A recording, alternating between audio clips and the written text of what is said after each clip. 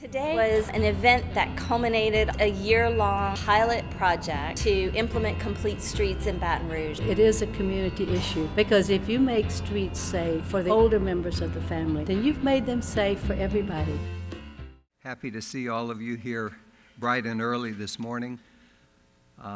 Those of you who were here yesterday, I hope enjoyed the day as much as I did. I thought it was some fantastic programs, and I'm sure we have more of the same to look forward to this morning. As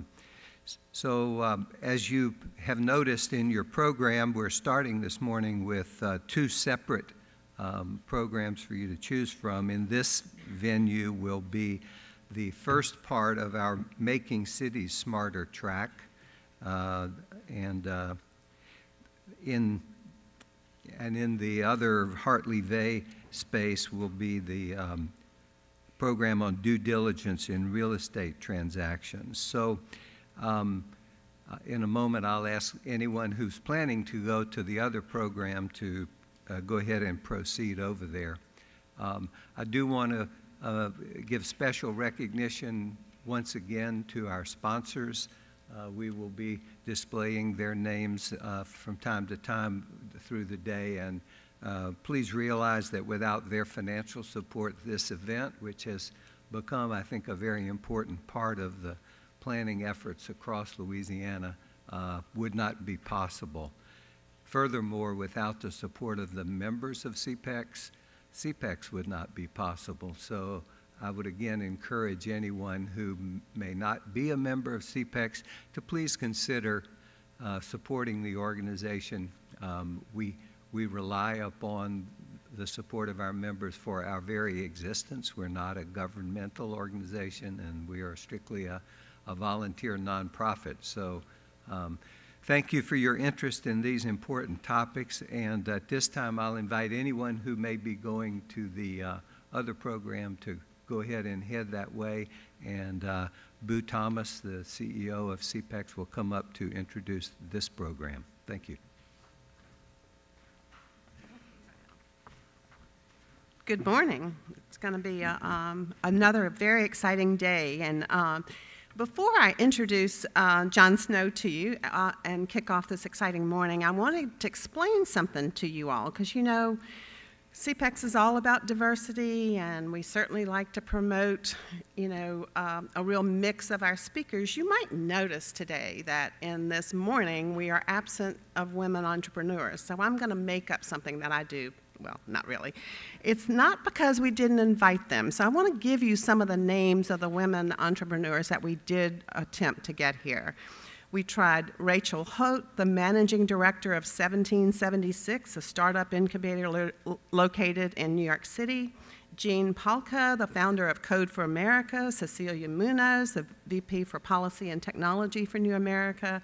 Janet Sadak Khan, New York City, one of the world's most foremost authorities on transportation and urban transformation. And Deborah Lamb, former Pittsburgh Chief of Innovation. We'll continue to pursue them. We just had a lot of effort and just were not successful for this year. But I'll tell you, if this morning is really successful, it will be because of John Snow and Curtis Harriman and some assistance from Stephen Loy of our tech park. And they really know these people on a first-name basis, and were able to recruit the wonderful speakers that we have this morning. So John Snow, some of you need no introduction, but he's vice president and partner at Emergent Method, a Louisiana-based management and strategy consulting firm. They're our sponsor for all of these morning sessions, Emergent Methods. John Snow and Curtis, as I told you, did a yeoman's task of shaping and recruiting the speakers for these sessions and helped us put together this new format for you. John's expertise is rooted in strategic and organizational planning, community and stakeholder outreach, and strategic communications. He's worked on many large-scale planning efforts for clients over the past years, including the City of Baton Rouge, Parish of East Baton Rouge, the Baton Rouge Metropolitan Airport, the Las Vegas Global Economic Alliance, LED, Calcasieu Parish Police Jury, and many more. And it often occurs at the convergence of technology, digital strategy, infrastructure, public policy, and strategic communications. Best of all about John is he is so creative and willing to do whatever it takes to get the job done. So please welcome with me John Snow.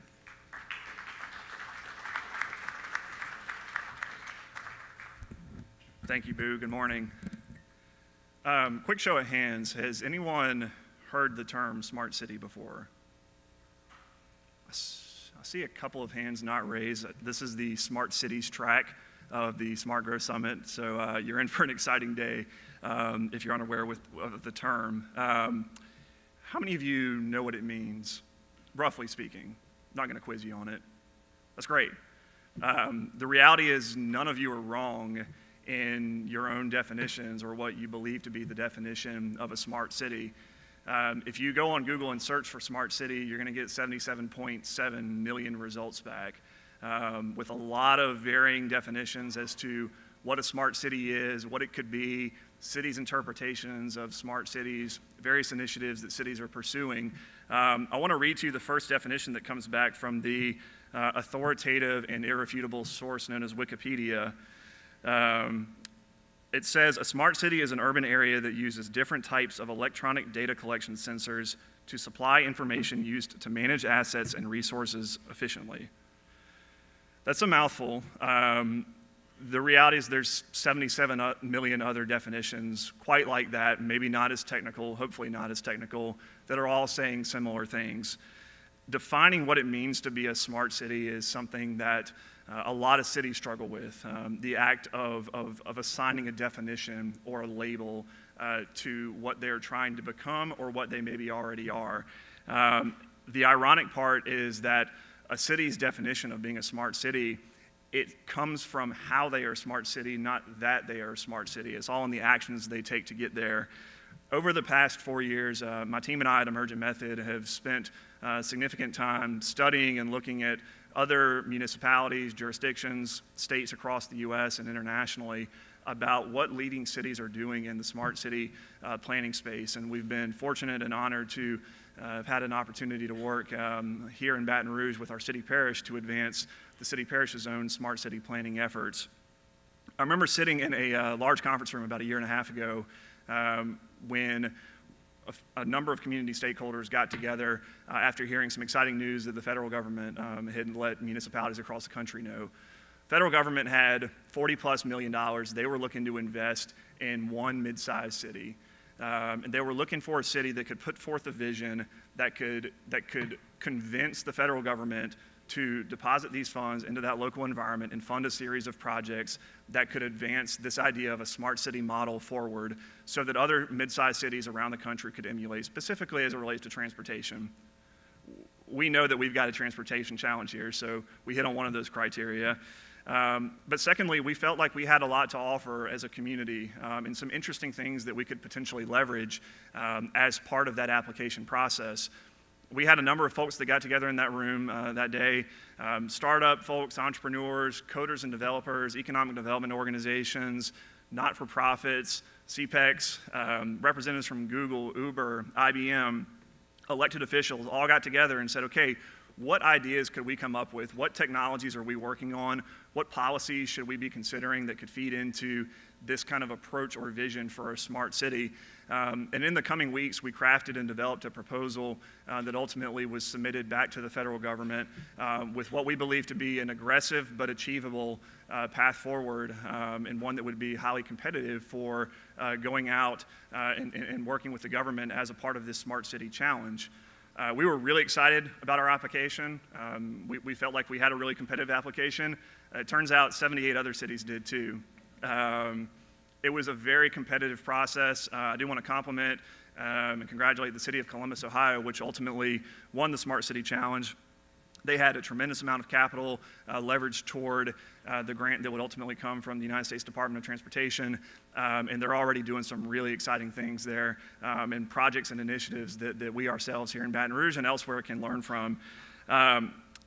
You know, soon after that challenge concluded, a few months went by, and the mayor's office and the Metro Council collaborated to develop and stand up what's known as the Smart City Committee. This committee was really designed, and not to put words into the mouths of those who authored the resolution developing this committee, but essentially to sustain the momentum that was created through that collaboration to develop the application that was submitted to the federal government. Even in the months prior to that, the city parish had really been making a lot of headway in the space when it comes to technology and innovation. It just didn't really have that smart city label behind it that I mentioned earlier. And it was actually through that committee and those ongoing conversations and dialogues that the discussion that Boo mentioned in terms of leveraging that smart city focus toward the summit emerged. I've been honored to have been appointed to that committee and currently serve as chair. And we've seen some really exciting initiatives that have come forth as a result of the city parish's focus on this idea of smart city planning, so much so that late last year Baton Rouge was named the 5th most digital city in the United States for mid-sized cities, which is an incredible accomplishment and one that the team at the city parish is very well deserving of. So I guess the question that I get a lot of times is, what makes a smarter city? And in the case of Baton Rouge, what makes Baton Rouge a smarter city, if we're using that as an example? Well, there's a few criteria that feed into that. Data is one of the most, in fact, if not the most important components of building a smarter city. Data, not just in how it exists, but how it's utilized, how you're taking data out of silos to actually be able to do something meaningful with it across departments, how you're able to put data out into a public environment where residents and businesses and neighborhood groups and civic associations can interact with public sector data in a way that they've never done so before. Data means everything in the walls of government, and it means everything within the context of a community. And government, as the keeper of that data, government agencies have a tremendous opportunity to push that kind of data out into the public domain so that all who could utilize it can benefit from it. It also takes a focus and an emphasis on innovation and technology. I'll give you an example. Earlier this year, Mayor Broome announced the launch of the Open Neighborhood BR platform, which was the first of its kind in the United States. It essentially pulled in data inputs from our 311 system at the city parish, police data, traffic data, permitting data, all sorts of data, dropped it into a map environment. But on the front end, any resident, any user can go in, enter their address, click a button, and instantly see everything that's taking place with respect to city services around their house, their subdivision, their neighborhood, or their part of town. It provides folks with an unprecedented ability to understand what exactly is going on around them. Are there trends in crime that I need to be aware of? Is there permitting activity that's really going to drive me crazy for the next 6 months?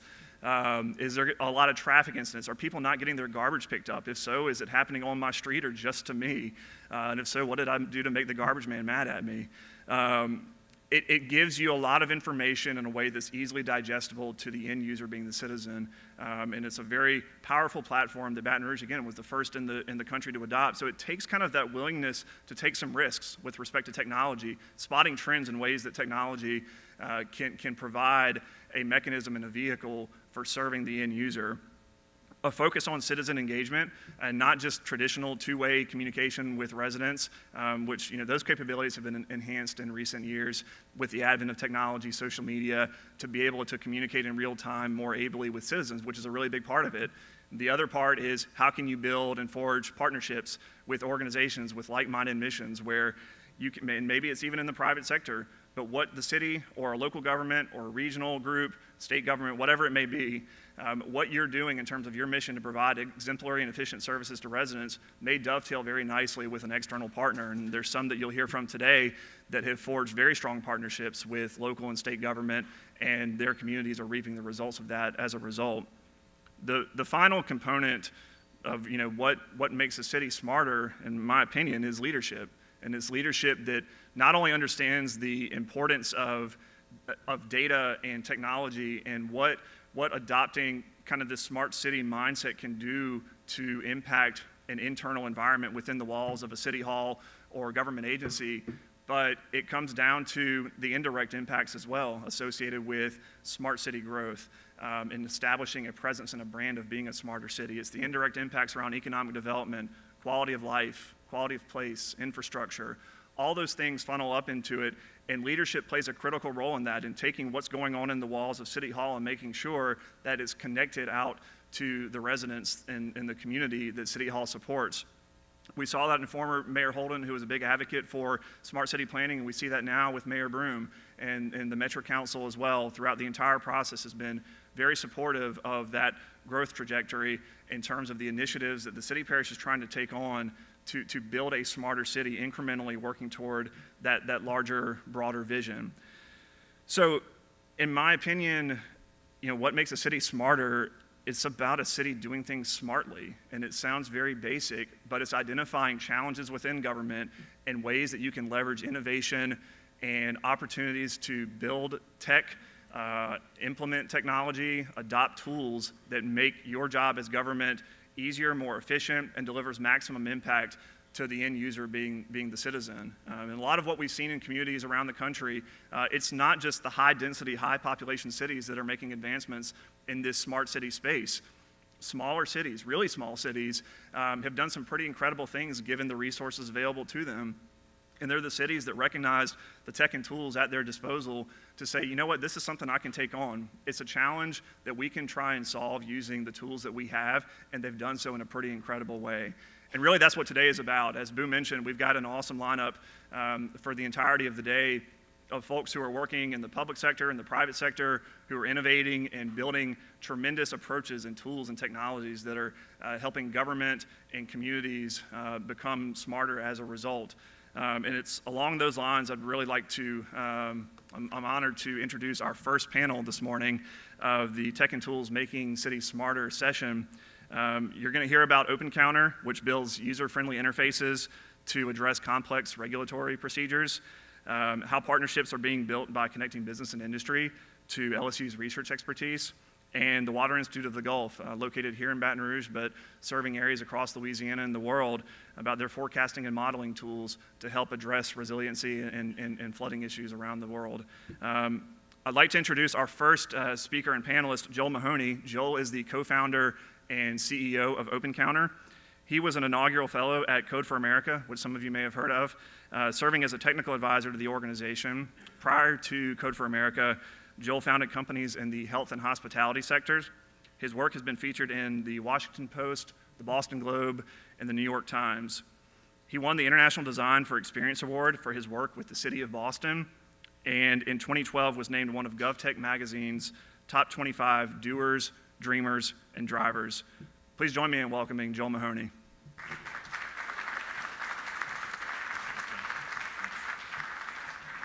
Good morning, everyone. Good to be here today. So I'm Joel. I'm the co-founder and CEO of OpenCounter. As John said, OpenCounter started at Code for America, which was a great experience, after the financial crisis, trying to help cities be smarter, use technology to solve, common problems and challenges that they're facing. So I started this company with my co-founder with a strong thesis about economic development. We've all been hearing about the Amazon HQ2 project. I think they've received 283 proposals for that relocation project or location of their second headquarters. There's a reason that cities spend a lot of time on these kinds of big projects. The numbers are big. These are the numbers for their HQ1 impact in Seattle. And so, of course, every city would love to have something like that, move into the community. So it makes sense that we, in economic development, we're spending a lot of time on those kinds of efforts. There's a price, though, to get a project like that, and we heard about it in Nevada with the Tesla Gigafactory. This was an unprecedented tax break, so there's a cost to getting the revenue numbers and tax numbers coming in. So our thesis at OpenCounter is that there's this other form of economic development which is often underappreciated but very significant, which is small business growth. And statistically, this really is where the majority of new jobs are coming from in the country. And so we really put ourselves into the shoes of small business, prospective small business owners. And my co-founder was working in economic development in the city of Santa Cruz, and his job was kind of a concierge to guide people through this process and take them to the planning counter and public works and really help them navigate what can often be, a very, very complicated process. So this is Zach and Kendra. They founded this company, Penny Ice Creamery, in Santa Cruz. They now have 65 employees in 4 locations. So this is like the model of, what every city would love to have. There are, parents in the community, very, very connected and creating jobs. It took them 21 permits to get, an ice cream parlor open.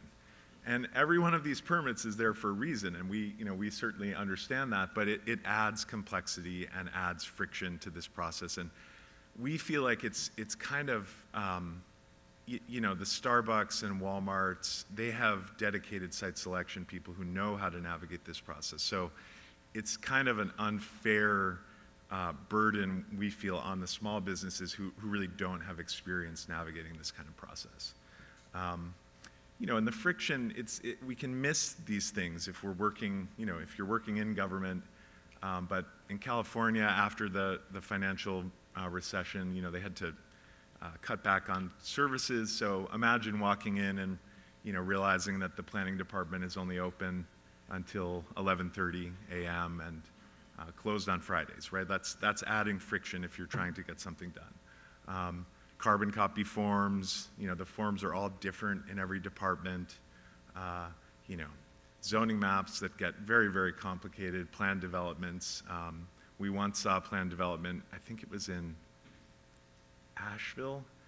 It was called the Burger King plan development, which we thought was pretty funny. And this is a process map from Las Vegas of their permitting process. So this is very complicated.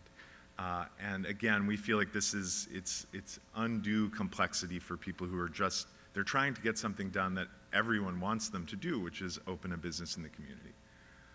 So our company is trying to streamline permitting and licensing to help citizens navigate this process. I'm focusing on business business permitting today. We also are building tools for residents and special events hosts. So our tool, you could say, is kind of like a TurboTax experience. You're, entering information. You can see here, I've entered restaurant. I probably wouldn't know that the land use code for a restaurant is eating and drinking establishment. So, we're using technology to try to be, to streamline this process and help people kind of approach it with their normal, intuitive, natural language and actually speak to the city and kind of be that middle layer that's translating the regulatory language. We've done a lot of work on the mapping stack. So every city will have zoning maps, but I want to see the zoning map from my particular land use code, right? Like, what is the zoning for a yoga studio or a restaurant? And then furthermore, what's the zoning for a restaurant if I'm having takeout or drive-in or serving alcohol? All of those will change the zoning footprint, and often those restrictions are literally footnotes somewhere in the zoning code. So very, very difficult to understand the impact of this information on your project. We're basically, building a list of requirements as you're entering information, and finally calculating all of the fees in real time, as you're typing your square footage and number of employees and construction costs. We're coming up with a scope of that project. So we're 4 years into this company. We're working with 50 cities across the country: Boston, Orlando, Charlotte, a bunch of cities in California where we're based. And yeah, really excited. We just launched this new product about 3 months ago, so very excited to start getting that placed in different cities and see the reaction. So excited to be here. Thank you.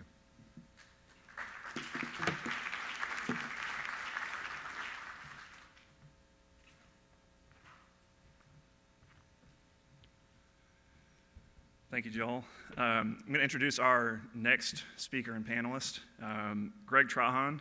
Greg is the director of Economic Development and works at the Office of Research and Economic Development for Louisiana State University, or LSU. Greg represents LSU through that office, or as it's commonly known, ORED, and is responsible for translating research, connecting faculty, and aligning assets to build strategic partnerships with business and industry.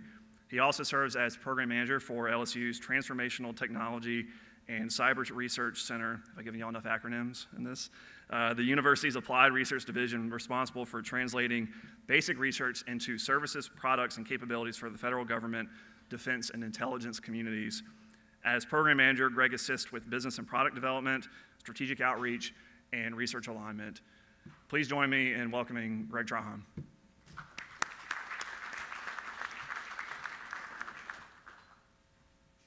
Good morning. Thank you. Sorry, I'm going to apologize first for my voice, although it's apropos. It's like traffic. If I have to suffer through it, so do you. So John said a little, my name is Craig Trahan. I'm Director of Economic Development at LSU in the Office of Research and Economic Development. And a lot of people will ask, John gave a biography. Essentially, what I really work on is connecting dots. And connecting, and dots mean both dots inside of the university and primarily outside, because really what you have at a university is you have a vast array of subject matter experts, in many cases, who don't understand or appreciate or know how to translate that expertise first into capabilities, and second, how to connect that capability to someone who might need it, who might need their help.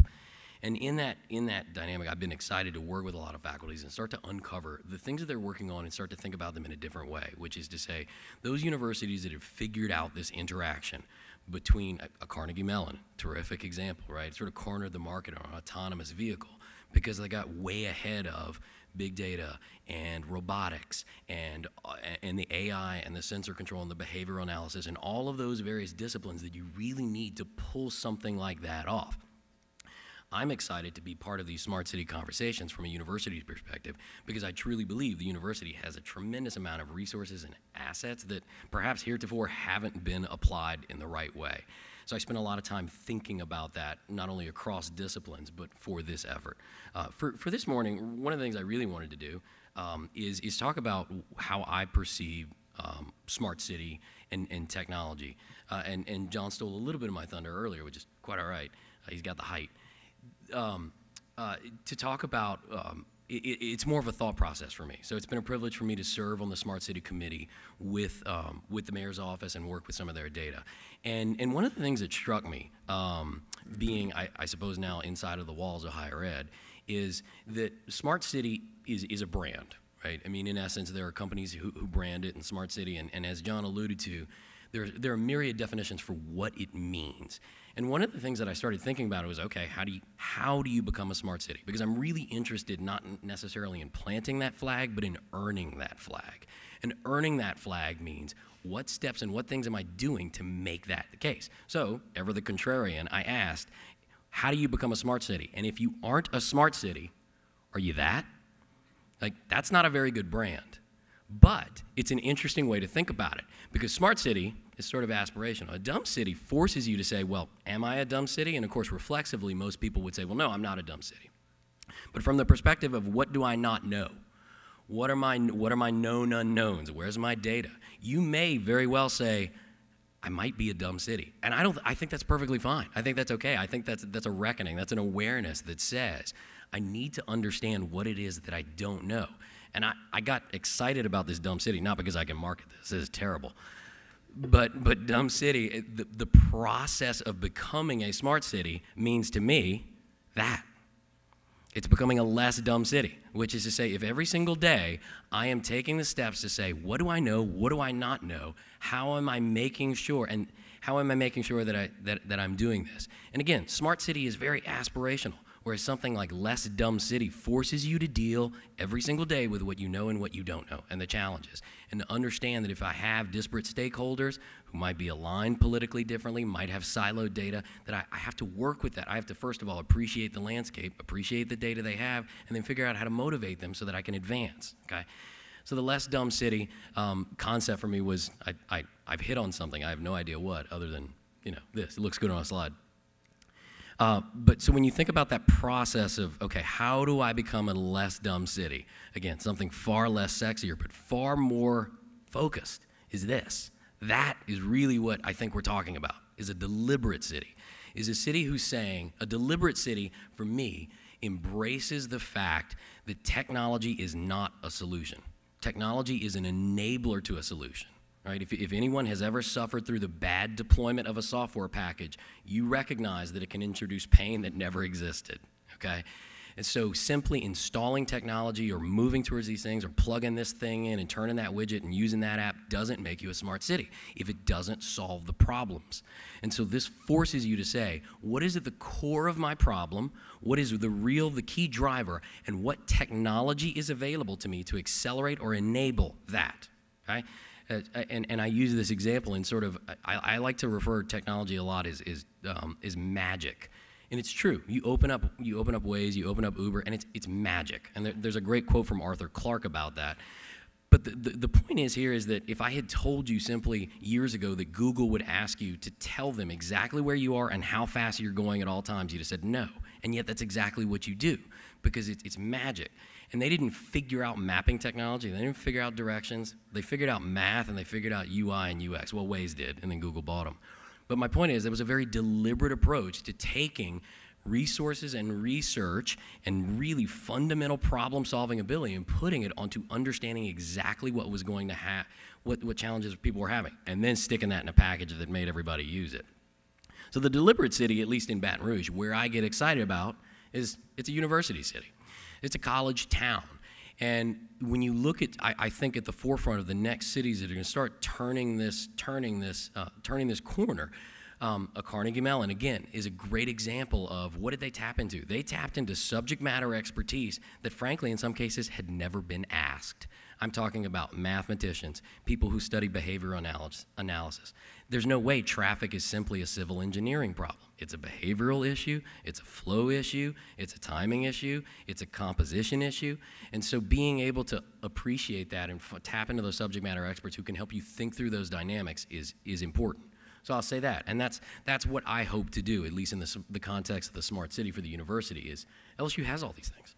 It has the research, it has modeling and computational, it has expertise in all these things, and it has a structure, and structure meaning that we can engage with the city and we can engage with industry stakeholders to help solve some of these problems.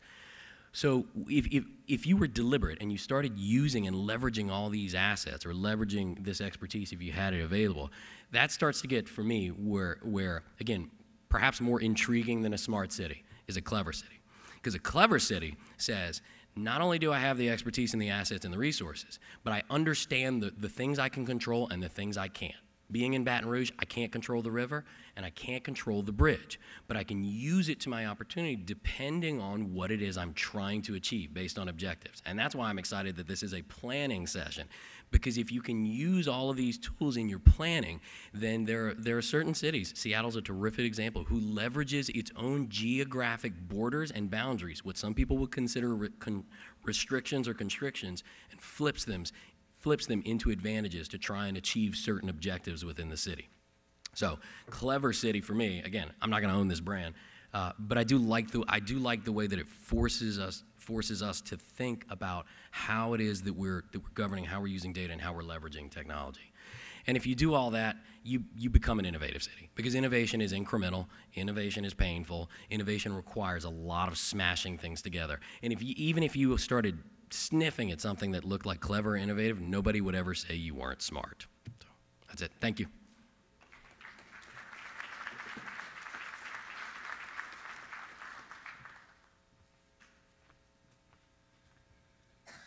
Thank you, Greg. And our last speaker for this panel is Justin Ehrenwerth, President and CEO of the Water Institute of the Gulf.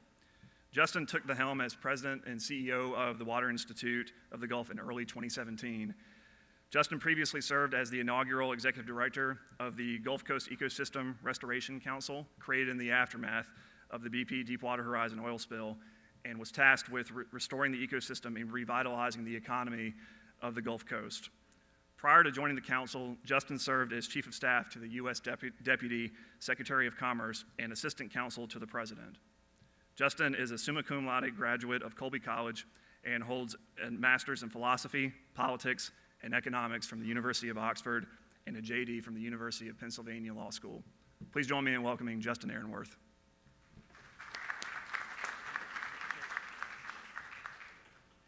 Good morning.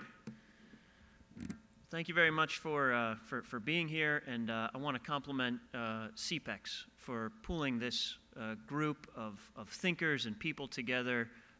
Is Boo in the audience? Is Boo? Oh, thank you very much, Boo, for your leadership and for CPEX leadership in this community and beyond. We're very fortunate. This is a conference that so many of us look forward to. It's rare to bring this many different aspects of our collective work together. So thank you so much for your leadership and your organization's leadership. I'm going to talk to you a little bit about a few of the things that the Water Institute is doing. And we are I'll leave this up here to tell the story briefly without going through the slides, all of the slides in great detail, because this is the first panel and you shouldn't be killed with PowerPoint quite yet. So let me just give you a quick little bit of context of who we are. We're just a few blocks down the street, and we were created because some folks after Katrina decided that the way to figure out how to manage water was to first go take the pilgrimage, go over to the Netherlands, figure out how the Dutch do it. Because the Dutch, of course, have been protecting their coastline for the last 800 years, and their horrific moment that lives on in everybody's psyche was the Great Flood of 1953 in the Netherlands. So in any case, after Katrina, then Senator Landrieu, the Baton Rouge Area Foundation, a bunch of leaders from this state started making trips over there.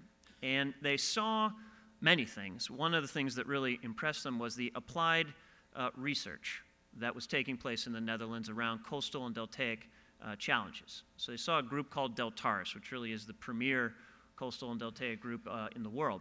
And were very impressed by everything they saw, and they came back to Louisiana and they said, that Deltares was impressive. We need to get us one of them here. And so they recruited my predecessor at the Water Institute, an internationally renowned hydrologist named Chip Grote, who had led the U.S. Geological Survey under Presidents Clinton and Bush. And Chip became the president. He recruited some of the best minds in the world to come here and leave tenured positions and to really think through how we can best protect our coast, but also recognizing that water respects no borders. And so we were not named the Coastal and Protection Institute. We were not named the Coastal Institute. We were named the Water Institute. And I think that's very apt. And I'll say a little bit more about it as I go through a few slides, because I really wanted to talk about some of the challenges that we face in this state that are not unique to this state around flooding. And the stressors you face being a coastal state, but also being a state with so many watersheds that are susceptible to flooding. So I really want to compliment this parish, East Baton Rouge Parish, for their the foresight, I think, that has gone into this set of issues. Of course, there was some terrible flooding that we suffered in this area and in other parts of the state last year. And I put this slide up just to show that there's important work that we need to do. This is a map of some of the flood models that exist. And as you can see, without going into all the detail, some of the models that we have here date back to the 70s and the 80s. And of course, there's been a lot of development, and as things develop, you need to keep those models updated. If not, you have a lack of information, and I'll come back to that.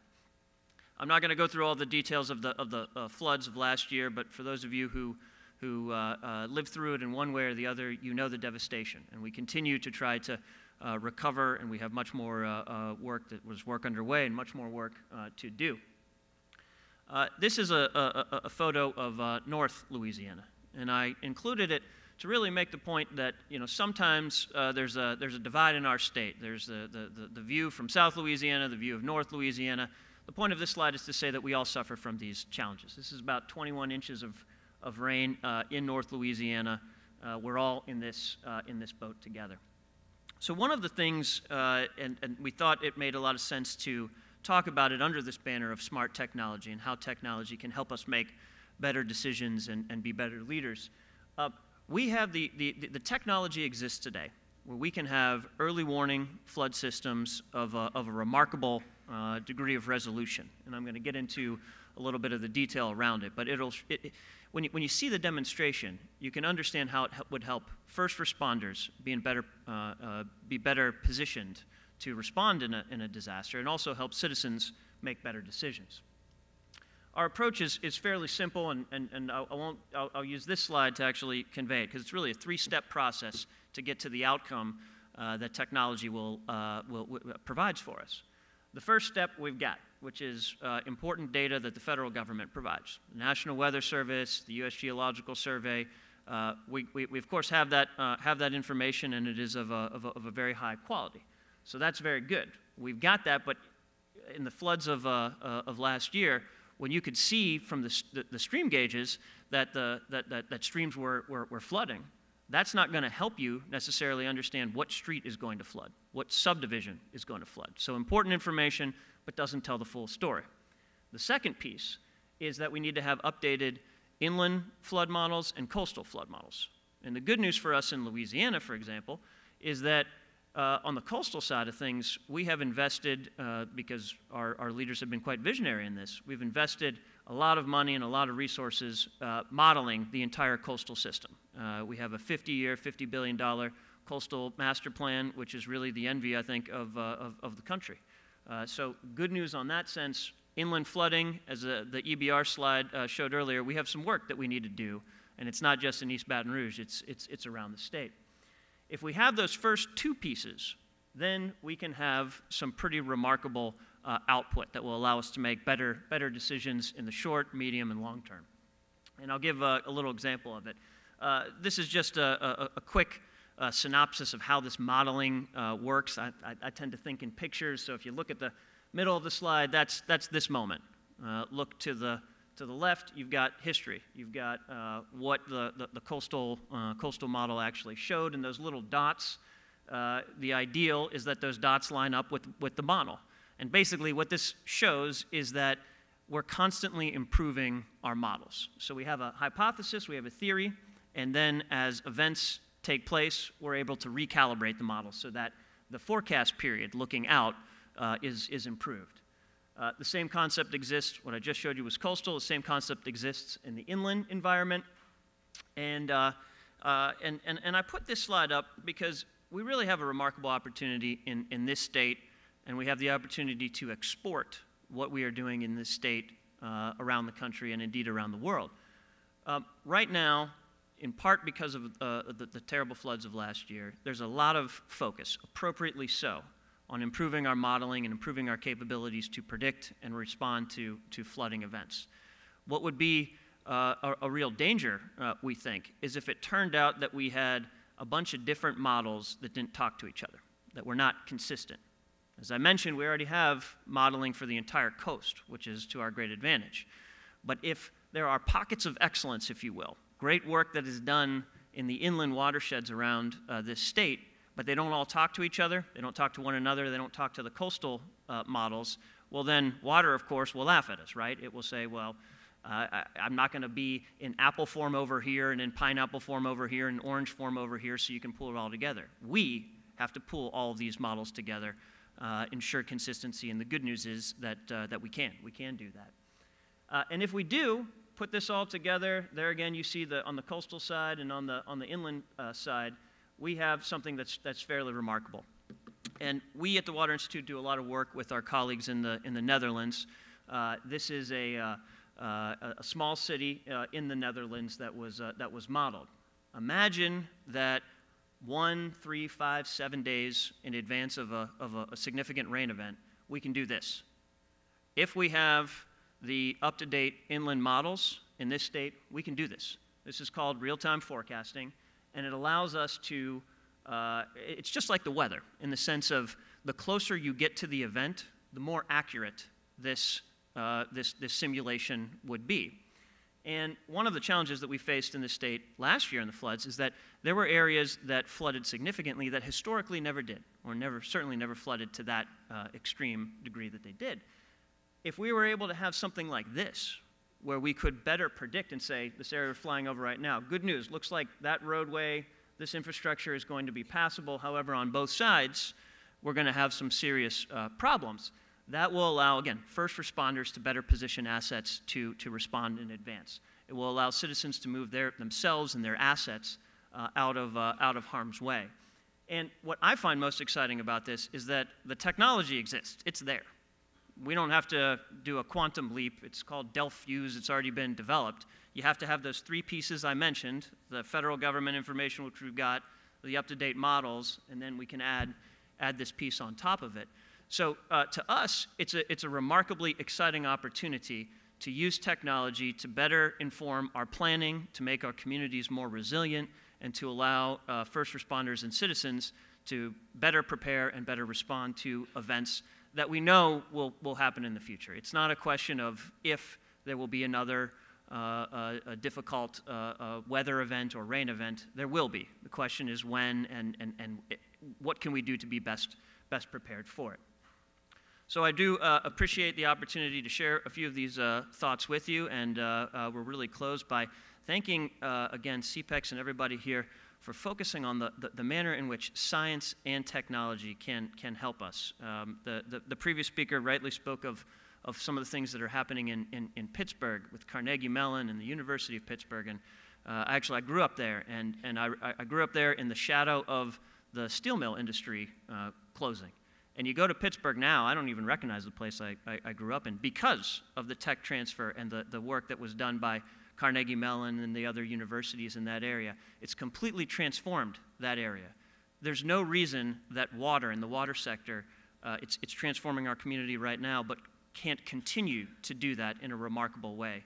So I thank everybody here, and we'll look forward to working with you to make that so. Thank you.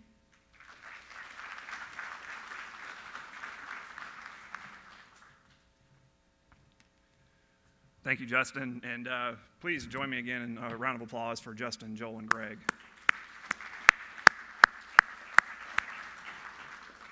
I'd like to ask Justin, Joel, and Greg if y'all could come out. We're going to do some Q&A. We've got some time for Q&A from the audience. Justin, Joel, and Greg will sit right over here. So if you've heard something that piqued your interest in one of their presentations or one of the topics that may be applicable to multiple or all three of our panelists, please feel free to ask away. I think they're being shy backstage. Let them come on back.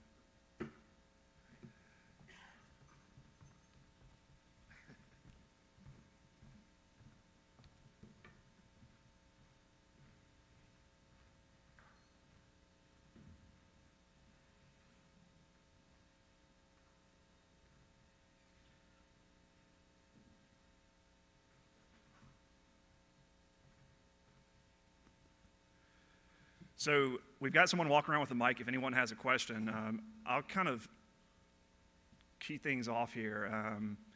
And this is kind of for each of the panelists. As we were sitting watching all of your presentations, I'm curious, in y'all's opinion, what's the single biggest potential obstacle or challenge or impediment associated with the value proposition that you talked about, whether it's with real-time flood forecasting or effective university partnerships or broad adoption of your platform, Joel? Justin, if you want to start things off.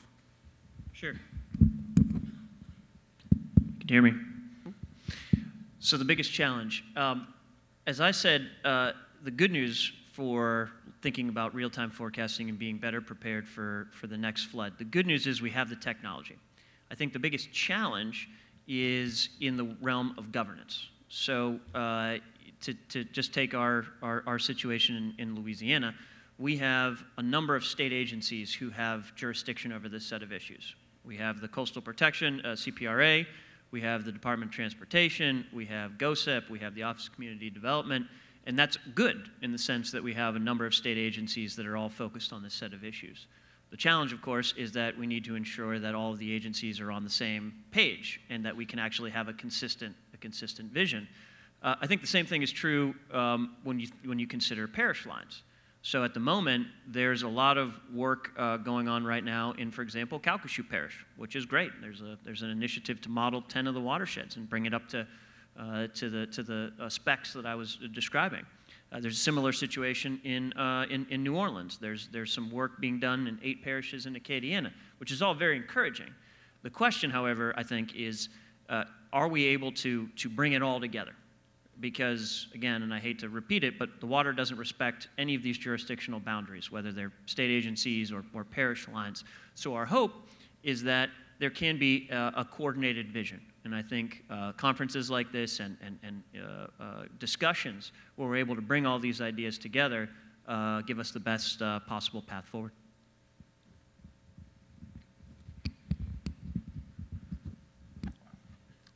Sorry. So I'll echo that a little bit, and I'll just reframe governance as leadership. It's people. And when I say leadership, I don't mean leadership as you need some sweeping aspiration or someone setting the tone, although that's important. I mean, I'm at a place at a university where collaboration, the word collaboration gets used like other people use commas. Right? I mean, they talk it, but they don't mean it in a lot of cases, because collaboration requires individual leadership. It requires someone to say, all right, I need you, you need me, we're going to work together to focus on the challenge as opposed to focus on whatever my internal domain is. And that's reflected in a little bit about what Justin said. So leadership, and that's really the culture change. The culture change has to be that this notion of shared prosperity, and that the turf wars, that if someone has to bear political capital for making decisions of winners and losers, that some of that political capital can be shared because the prosperity is going to be shared. And so that's when I think about the biggest obstacle to alignment. It's leadership, but it's individual leadership. It's getting those people who have always been no, mine to say, you have expertise that I need to use. There are win-wins, and that just takes careful personal engagement and time. When I was working with the city of Boston, I heard this interesting stat that at the time, this was 2011, that they had more employees than Google, which was not an intuitive thing, even though obviously it's a big organization. And I think that speaks to this issue. Process change is very hard, and process change is harder in organizations that are 200 years old. And we see that every day. I mean, we're trying to bring innovation in our in our specific version of innovation to cities, and it's the little things, right? Like being attached to the specific formatting of a carbon copy form, right? That because they've used it for 30 years. And I don't really know, I think that's one of the obstacles. I don't really know if there's a silver bullet to overcoming that. I mean, I think you both touched on it. It's probably ultimately just a willingness to, let change happen. And, often that requires leadership. But it's very difficult. And I think that if it's not broken, don't fix it paradigm is a hard one to overcome. So. Good. Thanks, you guys. Any other questions from the audience? This message is for Joel. I've got. Wait. This is for Joel. What's been your biggest hiccup trying to get cities to implement your plan or to come on board with what you're trying to achieve? Yep. Thanks. One concept that I talk a lot about is the idea that, we call it the zoning code and the municipal code. These are code bases, right? It's like a software code base, but it's just written in a Word document. And so part of our pitch is like, we're just translating the laws into a format that's executable and queryable. And in other words, we're not changing anything. So we're, to the obstacle that I just kind of was talking about, like we're a very light touch on any kind of process change. We're really not asking for new policies, or we're just building a different user interface to the existing process and policy. And I think that's a very helpful way for us, kind of as a company, but also I think for change in general, is if you can make a change happen with a minimal amount of disruption, that's often a very successful approach. Yeah, are they receptive to that? Yeah, I mean, I think it varies, right? And but when we can come in and really say, look, we're codifying your existing process. We're not asking you to do anything differently. But and what's amazing to me is sometimes it's the first time that a city will have seen their zoning code fully specified. You know, like the city of Boston, I think it was 36,000 unique permutations of, you know, restaurant in all the different districts and yoga studio. So we, you know, computers are great at this, right? And I don't know if it's even, you know, I think some of the people we work with have tremendous institutional knowledge, and, you know, they're amazing in helping us get our program set up, but computers are very good at this, you know, indexing and searching. That's what they do. So, yeah, great question. I mean, it's something we think about a lot, and I think it's a common theme here of, you know, if we're doing this kind of upgrade and innovation to help cities be smarter, you know, what are the mechanics of actually getting there? Yes, ma'am, right back there. I'm just a concerned citizen from the city of Baton Rouge, and of course you're aware of the flooding that went on here last August. This is for Justin. This program that you have, first question is this similar to what they have in Mud Island and Memphis, and will it be open to the public to review and see? And then the second question is, I loved your simulation up there and the view. So will we see you on Channel 9 with Pat Sheridan giving us this flood report so that we will be aware in the community? How will that happen? Well, thank you for the question. First, the good news, no, you won't see me on Channel 9. You'll see much better people. But in all seriousness, so the technology that I demonstrated, again, as I said, that exists. So the question is, will we implement it? And that's, you know, we're the Water Institute. We are a nonprofit applied research group. Our job is to say, we can do this stuff. And here are the challenges that we see out there, and here are some of the solutions. What we can't do is mandate it and make it so. We certainly believe in the technology. I really like the way that I think all of us are, what we're all saying is that the technology can't fix the underlying problem necessarily. What technology can do is help to amplify potential solutions, but that ultimately, and I think this was a common thread through all of our comments, we need the people and leaders. I thought that was better than governance, leadership to say, all right, that technology exists, we're going to implement it. And then our technology is such that we could implement everything that I showed and then make it available to parish officials. Parish officials could retain the discretion to run those models themselves. They could make it available open source to anybody. So the technology definitely is such that you could log on and you could type in your address and you could say 1, 5, 7 days out, it's supposed to rain heavy, is my street going to flood? The technology can answer that question for you. The people need to decide, A, are we going to do it? B, are we going to link it to all the other models that exist around the state? Because what I can tell you also, there are limitations to the technology. If we were to, say, get all the right models in EBR, but ignore the surrounding parishes and ignore the impact on the coastal side, the model can't fix that. The model can't transcend these parish boundaries. So at the end of the day, the answer to your question, the good news is no, I won't be on TV. However, this technology can be made available to the good people who will be on TV. And I think, personally, it would be very powerful if this ends up getting implemented and then you see something on the local news that says, this is a simulation.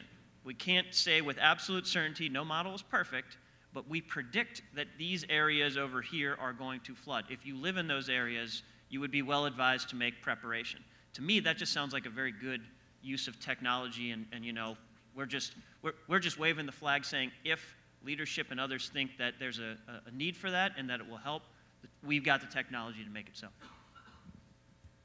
Great, thank you. Over there.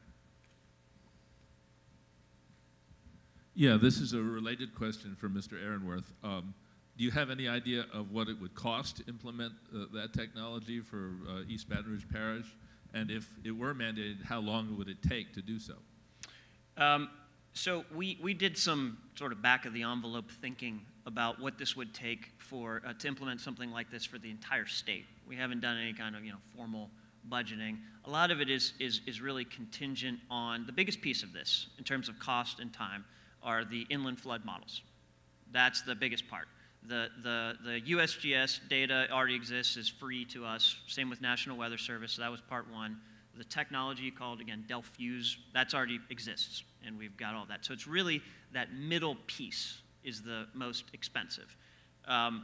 It's always, dangerous to throw out numbers, but I'll throw out one, and this is not a formal one, but we believe the entire state could probably get up to where it would need to be for probably less than $20 million, which is a lot of money, but not a lot when you compare it to some of the other things. And I would argue, given the potential benefits of something like this, that could be a worthy investment. But again, we don't advocate for policy. We just try to say what's available. So if there was that approximate sum of money, the entire state, you could do something like this in a period of less than 3 years. And you could do particular parishes or particular areas much more quickly than that. So again, we've been thinking at what would it take to do the entire state of Louisiana. So I'd be hard pressed to give more specific numbers or estimates for EBR. Good question. Other one right there. One comment and one question. The first is a comment question. Do you think that the technology has caught up to common sense?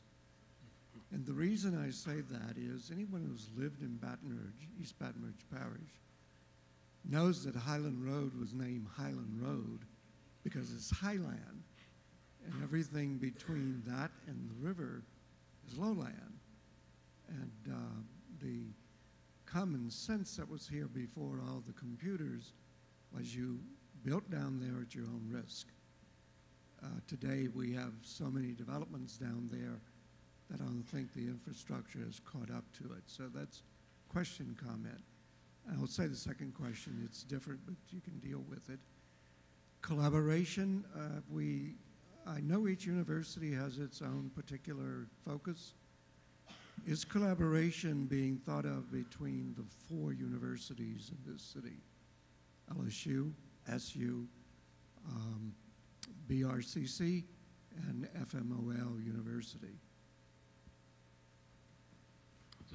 Sure. Greg, you want to try and take that? Yeah, sure. So speaking to the common sense, I'll tell you, I live in a development below Highland, so take that for what it's worth. But as with everything, it's a risk calculation, right? I mean, even when I get in my car to drive back to campus or back home in my low-lying area, it's a risk calculation. Everything I do, everything we do. John and I have talked about it before, even public transportation, right? It's a pain risk threshold that you have to measure whether or not you're going to do that. So as to whether the technology has caught up to the common sense, I'll answer it in this way. I personally think autonomous vehicles, I think one of the reasons autonomous vehicles personally will be slow on the uptake is because of that. Is because as good as the technology can be, you cannot account for someone who's just a jerk, right? As good as the AI becomes. And so I think that in some disciplines, the technology will absolutely exceed and control common sense, but behavior will take precedent. In terms of collaboration, absolutely. I talk to Southern often, working on a couple of projects, one in particular, which we submitted recently with the Department of Education, and it was a close collaboration between us and Southern. It was specifically around, and I don't know how much at liberty I'm able to talk about the proposal, but let me put it this way. If you've ever heard of it was the Harlem Project, where in Harlem you had an economic developer and a community activist who essentially said, all right, I have this cycle of poverty and the beast is being fed by these 4 sorts of factors. Rather than trying to pick each one apart, I'm going to try and fix them all at the same time and see if I can get the neighborhood to flip over zone by zone. He was remarkably effective. Department of Education internalized that model and said, okay, communities who are struggling, try it out. So we, the mayor's office, Southern University, LSU, and community college system all got together with certain elements on the workforce part, and are trying to focus on the Scotland Villa Struma area to do the same thing, because you need a lot of research. So it's an illustration of, yes, collaboration. I'm interested in it.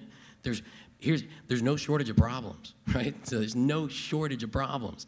And there's no shortage of smart people who are willing to work on the problems, which is why I spend, at least internally, a lot of time on campus trying to figure out, why is the wall there? Why is the wall there? Why is the wall there? How do we break it down? How do we break it down? I'm open to collaboration of any way, shape, or form. I won't speak for the rest of LSU. I don't know, and I don't really care. If there's good work to be done and problems to be solved, I'm interested in going to solve them. Greg, just a quick follow-up to that. Could you spend just a minute or two talking about, speaking of collaboration, not just across universities and colleges, but with local government in particular, talking about the partnership and National Science Foundation grant that LSU and the Mayor's Office and City Parish recently entered into, speaking of problem identification and research? Yeah, sure. So one of the things that I thought about as I joined the Smart City Committee, and it's true, most of the what I'll call smart city or city or traffic, first, let's say smart city typically means technology as it relates to transportation logistics, right? I mean, we're talking about traffic. But at the core, cities do a lot more than traffic and logistics. They have to deal with blight, they have to deal with governance, they have to deal with permitting, they have to deal with all these things. And so smart for me, at least from a smart city, means is there a way to leverage various technologies to help them make decisions faster, smarter, better? And in that context, the National Science Foundation, with whom LSU has a lot of work, right? National Science Foundation is the primary federal agency that funds basic discovery research. They have initiated a new program called Smart and Connected Cities. And what they're interested in is not necessarily the technology around, hey, how do I make my traffic run better? It really is around what are the technologies that allow cities to do just that, connect them in a way that enables and accelerates their decision making. So LSU submitted a proposal, and we worked directly with the mayor's office to go capture. And we were amongst the first cities. I think there were only less than 24 nationally. There were maybe 150 who submitted, and there were only a handful that got basically accepted into the program. LSU was among them. It's not a lot of money initially because it's a planning grant, but what the National Science Foundation recognized in Baton Rouge was not that we had traffic or had crime or had all the right technology. It was that we had the right people at the table. We had the right people at the table, and NSF said, I need you to start building models for governance around how to show other municipalities or localities what collaboration looks like and what you did to enable that. How do I get Department of Transportation to acknowledge that it has data that the Capital Regional Planning Commission can use, that the big data and computational experts at LSU can assist, and all of us together tackling challenges with quantifiable objectives. So that was the grant, and that was a clear collaboration of, there's not a lot of fanfare. I mean, we did sort of press release, but there's not a lot of fanfare because it's a lot of hard work, right? A lot of hard work cracking open those data silos and making sure everyone's good, and we're still working through some things. But my hope very soon is that we will have some smart people in mathematics and computational science at LSU who are working on problems related to traffic, and they've never been asked, right? This is taking their expertise and bringing it to bear on a challenge for people who may not have known that they existed. Great, thank you. Back there. Yes, I'd like to hear your comments on what many people believe is the major problem in technology and transfer, which is the staggering amount of data that is actually being produced on almost every conceivable subject. And the difficulty for decision makers in trying to ascertain what data is really important to make what decisions. And I know just in my small little world, I am inundated by data and trend analysis and statistics, and trying to understand what is the important data to gather to make a decision seems to me, from a smart city point of view, one of the major issues, because technology will allow you to gather almost anything on almost any subject, but maybe that is not all that helpful. Deal with a ton of data. Joe, you want to take a crack at that? I mean, I would say it starts with objectives, and that to really understand what your goals are, and then to really think about the data that's serving those goals. I mean, I do think it's a, in Silicon Valley, it's kind of a known problem of optimizing for, local optima, that if you're, you take the Google approach of just, even with the web interface of, trying new designs and measuring and seeing what works better. you may not have the big breakthrough from that kind of automated approach that, Apple had when they, imagined a new device like that. You can't always optimize to the iPhone, right? And I think that's always the hard part, and that's where we come in as, thinkers and imaginers, is to have broader vision and use data to serve that. So that's kind of a generic answer. I mean, I don't know your use case, but I think it really does, we need to measure against what we're trying to accomplish and let the data serve those goals. And I'll take a quick swing. Justin used the word governance. There's a version of that as it relates to data, and it's federation, right? So when you talk about federating your data, you need to understand what you need, when you need it, where you need it. And as anybody, and John will know this, as anybody who has dealt with massive amounts of data or opening data, when the city says, I want to liberate my data, it takes 18 months because you don't even know where half of it is, right? And so to echo Joel's point about knowing exactly what it is you want, it's not about looking at the data. It's starting with knowing that I'm going to be trying to answer the core of what you're trying to do within your business context challenge, and then setting up governance and federation to only get that data, to wall off a lot of that noise. And I'll just add a footnote to those two comments. I mentioned in my presentation the importance of consistency. So in the water context, in the flood context, we can collect and maintain and store lots and lots and lots of data. Exactly to your point. I thought your question is spot on. If we're not doing it in a format that ultimately allows us to use it for something that is usable. I mean, again, to just give a real life example, we had great storm gauges, stream gauges for the floods of last year. They didn't fail. We got the data from them. What we didn't know was how to fill in the gap between the water's rising over here, what is that going to mean for the subdivision over here? So in our minds, it's really about what's the end, and it's been said, so I'll just repeat it. What's the end goal? What is the tool that we are looking to create? That's where we begin. And then, to your point, there's reams and reams of data. And what we're most concerned about in the flood context and being able to get to some of these technological outcomes is the governance stuff that we've all discussed, but also consistency. And not just collecting data for the sake of it, but being very thoughtful on the front end before because you can invest many, many millions of dollars in data collection, but if it's not being done in a consistent fashion, at the end of the day, you just got lots and lots of files and lots of data that's not necessarily usable for implementable solutions. I think it's an excellent question. That's a great question. We've got time for, I think, two more. Hi, my name is Sarah White. I'm from the city of New Orleans. I have a question with respect to the vehicles with which we can engage with the technology companies or providers. There are a lot of solutions out there, many of which that we would love to be able to leverage for a variety of reasons. And, we're pitched different things all the time, but the problem is that there's not necessarily a way that we can engage with these solutions. So, it's important to talk about the obstacles from the perspective of the city because there are a lot of reasons that we can't leverage these tools, not for want of wanting to use them or to innovate, but so how might we be able to engage with these types of solutions or these vendors or these how do we leverage this collaboration? How do we plug into that kind of stuff when we are, so our hands are tied behind our backs for so many reasons?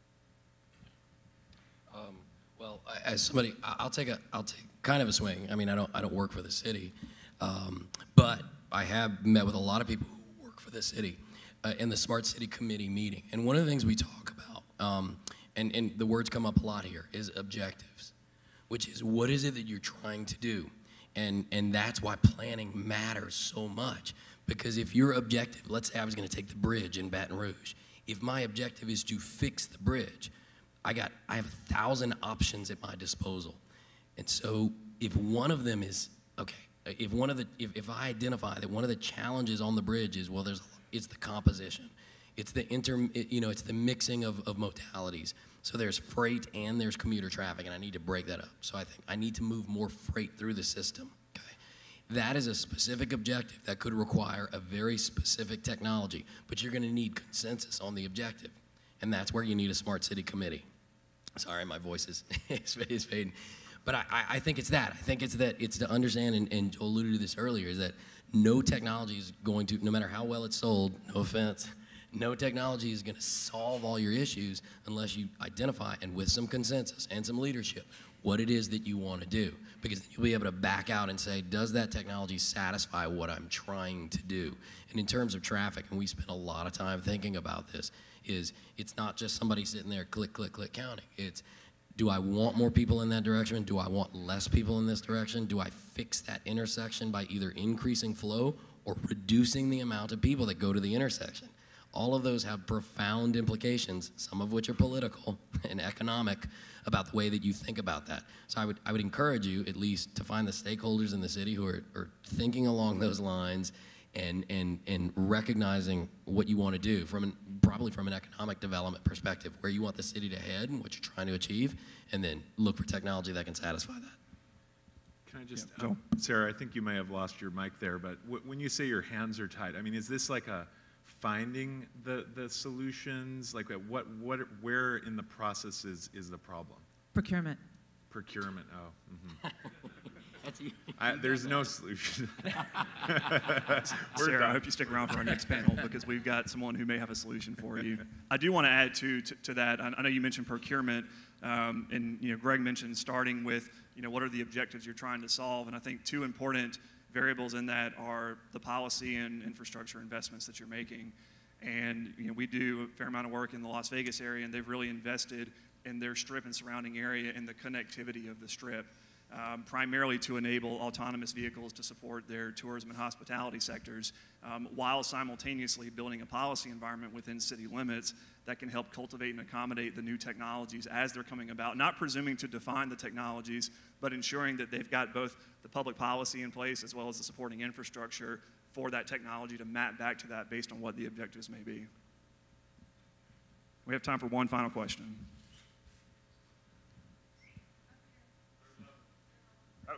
Oh, way up there. We have time for...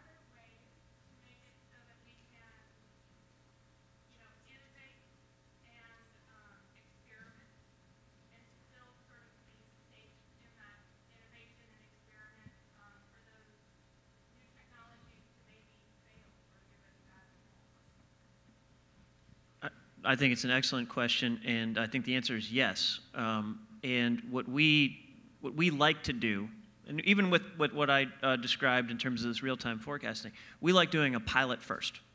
Try something small. Pick a particular area that is representative and give it a try. And if for some reason it's not performing appropriately, you have a test case. If you start and your objective is to take care of the entire thing all at once and you fail, the risk of that failure is much greater. If you have a pilot and we like talking about adaptive management. So with all of our work, we put in an adaptive management plan. So failure is not, the ideal is that you don't see failure, you see, oh, this is not performing in the way that we expected, let's figure out how to tweak that and tweak this piece, get it right in a smaller location, and then be in a position to expand. Doesn't mean that if you nail it in a pilot situation, it's easy and you can perfectly implement in a larger environment, but it gives you a much better start. So we found, to exactly your point, that beginning with a pilot helps, doesn't perfectly transcend the challenges that I think you rightly addressed, but it gives you a better fighting chance to get to the macro level outcome that you desire. And I'll just chime in very quickly. So one of the things that we're working on at the university is not all problems are equal. And so you need to triage. What am I trying to solve that's going to have the biggest impact, and map out process. And I mean to the detail. Because sometimes it's a process that's a problem, and sometimes it's a person that's a problem in that process. And if it's a person, you can address it. If it's a process, then you can dig deeper. But the way that you figure that out, or you go through that exercise in the first place, is triage, is understanding, again, what is it going to have the most impact? Because in one of the things that becomes clear within organizations is you have, again, thousands of processes. There might be a few core ones. And Joel and I were talking about this backstage, is that there may be one thing in there that's causing all sorts of hidden emanations, and you can't see it because you haven't mapped it yet. And just, John, one just quick comment. I mean, I think this does go to the procurement question. You know, a lot of cities are experimenting with, you know, innovation procurement standards so that it is possible to work with, you know, technology vendors for small dollar amounts and do a pilot and just try where, you know, the risk of failure is not very high. And I think that's a terrific trend for everyone, really, right? Like for the vendor community to keep innovating and have opportunities to work with cities and learn and improve the products, and also for cities to just try and not have such high stakes that, you know, it's not you know, $50 million website project that, you know, if it doesn't work or it's over time or budget, it's, you know, a huge problem. So I think that's a terrific trend, and Philadelphia, I think, is doing some good work there, and a number of cities are working on that. These have all been great questions and great presentations and responses from the panelists. Please join me in thanking these guys again for their time.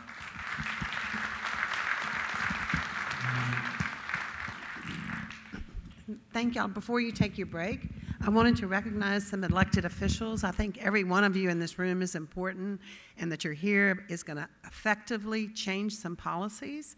But the elected officials are the ones that then have to make those decisions. So I want to thank Mayor Joel Robideau from Lafayette. I think Parish President Timmy Roussel is here again, and Donna Collins-Lewis, Barbara Freiberg, and Matt Watson from the East Baton Rouge Parish Council. So thank y'all for coming, and thank all of you. We have some CPEX board members here too, so I want to thank them for coming. So thank all of you, and enjoy your break.